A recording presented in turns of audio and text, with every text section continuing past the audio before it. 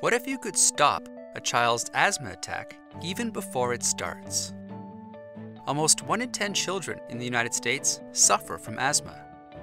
When their symptoms are not managed, asthma attacks can prevent them from playing outside, participating in sports, getting a good night's rest, and being a kid.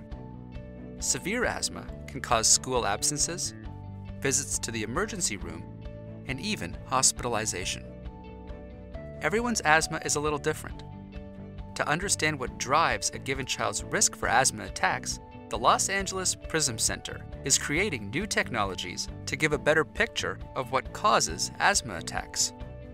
Working with advances in mobile health and informatics, we are using new types of personal sensors to continually assess the environment. Our system for biomedical, real-time health evaluation uses a combination of sensors you wear or place around you, and combines this data with information about the weather, air, and other environmental data to provide clues about what is causing asthma. Using smartwatches and smartphones, Breathe captures information about a child's asthma in the real world and in non-intrusive ways. The system uses data analytics to understand the nature and patterns around a child's asthma.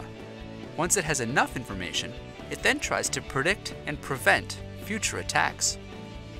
A collaboration between UCLA and the University of Southern California, the Los Angeles Prisms Center is funded by the National Institutes of Health as part of the Pediatric Research with Integrated Sensor Monitoring Systems, or Prisms, initiative. For more information, please visit us online.